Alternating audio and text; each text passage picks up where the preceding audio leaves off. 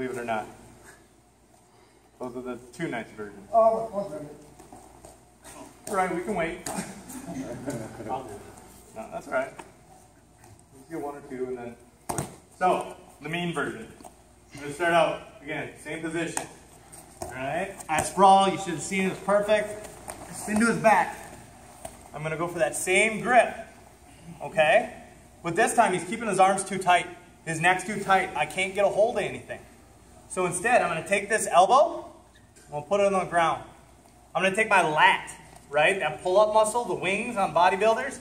I'm going to put it right on the base of his skull, okay? I'm going to put my forehead on the ground. Everything else is the same. But when I slide forward, instead of holding onto his shoulder, I'm just going to elbow over. Oh. And my entire body weight is hanging from his head. Nasty. Okay? Gripped up. Fantastic. Boom. And I'm hanging from a... See how I drop that hip down? All right? I'm dropping that hip down as I pull the hand through, like I'm drawing a sword. All right? Because I'm a ninja. I'm just kidding. Ninjas keep it on their back. Make sense? So that same grip, but as I drop my weight forward, my head's down, my hips through. Okay? It hits much quicker, but I have nothing behind me, you see. So if I don't have a good grip and I go for it too tight, or too quick, his head's gonna pop out, and now I'm in trouble. All right, that's why he shaves his head.